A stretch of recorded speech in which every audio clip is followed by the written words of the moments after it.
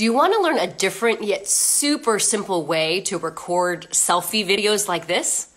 Well, I call it the lean-in framing method, and it's basically doing what I am doing right now, leaning into my camera, and it gives your audience the impression of, hey, I'm letting you in on a secret.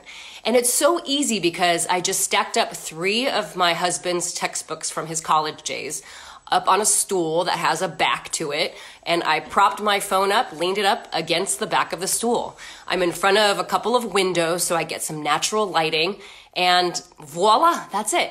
Well, I do like to use my ring light and a nice background and having space and depth between me and my backdrop. It's not always the right approach depending on who your audience is and what kind of feel you want to give to your audience. So if you want a more casual approach, you want to do something more quickly, this lean-in framing method is a great way to go.